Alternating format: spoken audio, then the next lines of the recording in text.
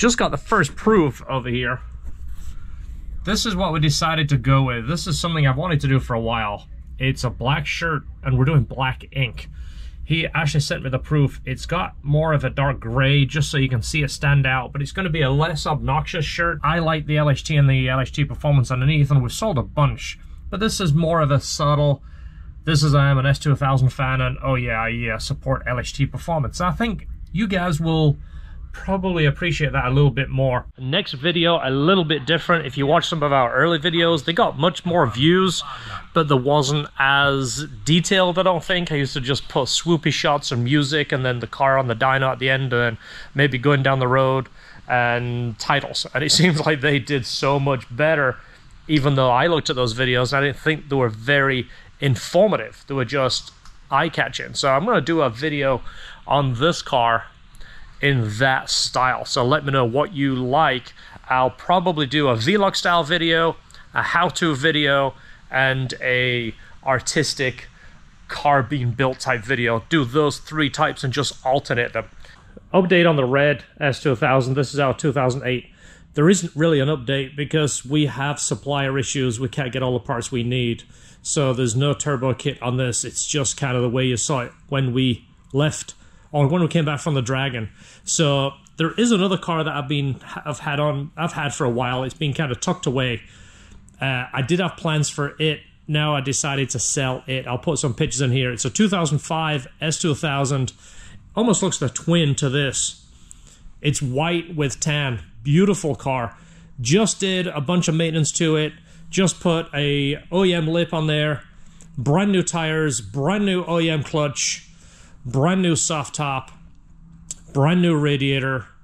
New finished brakes. The brakes are perfect. All the fluids are good. All the things that usually go bad, we've done. 120,000 miles. It's as nice as the red one. I'll try and get some more info on it. I've just put some pictures of for the time being, but really, really clean. PM me on Instagram. I don't want to do a full video on this because my phone blew up the last time. The last time we did the Silver Dancer, my phone would not stop ringing for weeks afterwards, so I'm careful how I'm kind of advertising these cars. But I did have plans to have a turbo car and a supercharged car, but things have kind of changed. The cars have kind of come into my life that I didn't actually expect. The Burt Hatch, I don't really want to sell it. So if I don't have to sell it, it's kind of like, you know, I'd rather get rid of, it's basically the twin to this, get rid of the white one, keep the Burt Hatch. And this year we're going to build the white CRX. I plan to strip that down, repaint it, make it absolutely mint, go through the motor, refresh the motor, convert it to OBD1, put all new intercooler pipe in, basically bring it up to a mint level of the way it sits, because I don't want to change it. I decided not to do a B16. The ZC is kind of period correct, and there's so much history and memories with that because we put the motor in for Steve. So Steve's CRX is going to be refreshed. Fuel pump runs. This is the owner of the Integra Type R I was telling you about. No one's going to believe you're 86. My memory. How old is your wife? 84. And his wife drives the car too. You hear about... Hopefully you watched that video. I called it 86-year-old's Integra Type R. He brought the car to us 8-10 years ago. Long story, he ran it out of oil, fried the bottom end.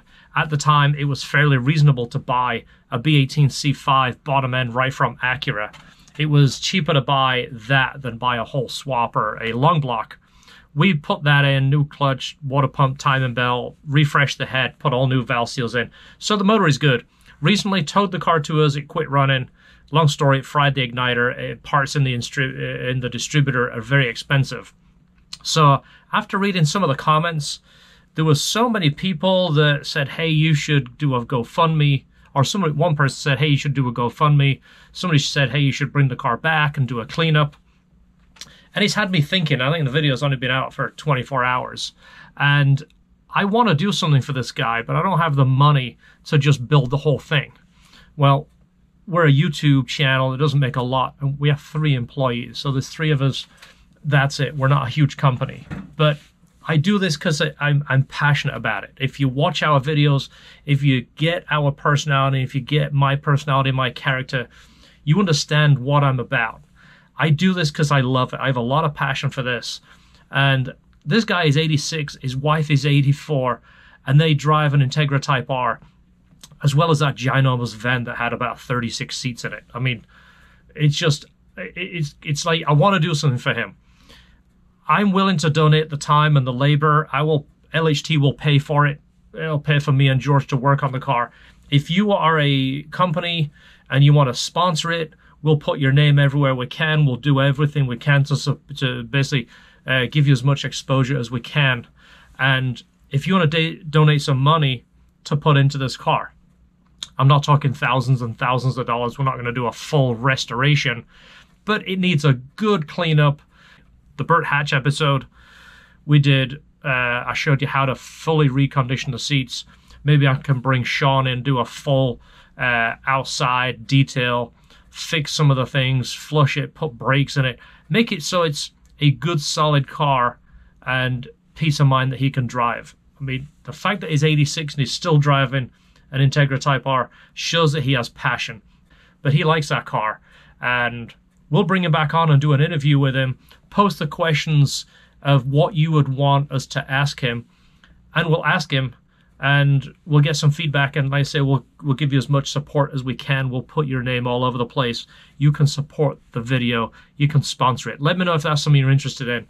Comment below. Give me some ideas what you think we should do. For the people that want to get his name and address so they can go buy the car, to be honest, I'm going to completely ignore you because I don't like it. I don't like someone trying to take advantage of him. I mentioned it in the video. I won't let it happen. But I would like to donate and make this car fantastic and make this guy just love it. I mean, he loves it already, but wouldn't that be a fantastic idea for a video? We'll do the whole thing and get his perspective at the end. Maybe go for a drive with him. Maybe make a full video about it. Let me know.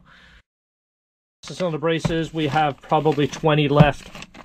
So the rear brake light flashers just came back in the store. These have been hard to get. I went with the original people that did. We'll send this to you. It comes with the crimp connectors, and they're the good crimp, not the ones that when you crimp them, they break. These are the good ones. So we have these in the store. Check those out. Rear brake light flasher. That's for the guy behind you that might not be really paying attention, and you're trying to grab his attention that you're stopping so he doesn't rear end you. LHT battery ties. We just have more of those put in the store. The billet S-tube, we have one left right now. They've all sold out. I did put an order in for another 5. The Grip Tech pulleys, I've got to call them again. I don't know if there's a problem with production, but I ordered 20 sets and I'm still waiting for them. I have a handful of people waiting. As soon as I get those in, I'll make a movie dedicated to those, dedicated to this, dedicated to the throttle body, basically the whole package. Master Shift kits still have parts on back order. We have the rings, but the foam is on back order. Of course, the boot also. Plenty of S2000 Bando belts. We have those in stock, ready to purchase. That way, if you're going to buy the pulley bearings, you can buy the belt too. It's all going to come in one box. You'll have everything you need. Plenty of LHT VTEC solenoid covers right here. Again, they're part of the trio. Got plenty of those in stock. They are plentiful. The bearings, just got more bearings in. I did the video for that to show you how to replace the bearing on your pulley. Make life a little bit easier for you. Drive shaft bolts right here. We've still got a few left. I ordered these. I have to order a box of 200. We have plenty of those. Order those if you're going to do a clutch. I don't know if I showed you these. I just put these together. These are the stoppers for your S2000 and other Hondas too. If you come to your car and you turn the key or hit the button, it doesn't start, it's completely dead. It could be one of these stoppers is broke, or if your cruise doesn't work, or if your brake lights are stuck on, it's more than likely one of these. I did put a bunch of kits together, and randomly I put an LHT keyring in some of those bags. So if you order one of these, we're just going to randomly grab it. You might get an LHT keyring. That isn't something we sell. In a bit of woodwork after hours. So this is our main bench. Paul and I built this bench probably 15 years ago. Paul, if you're watching, you remember after this, I think you went to the hospital. I'm sure that was not a good memory. Basically took the boards off, flipped them over. The backside of these are heavily beat up. They're being drilled on, cut on, engines are being bounced on it.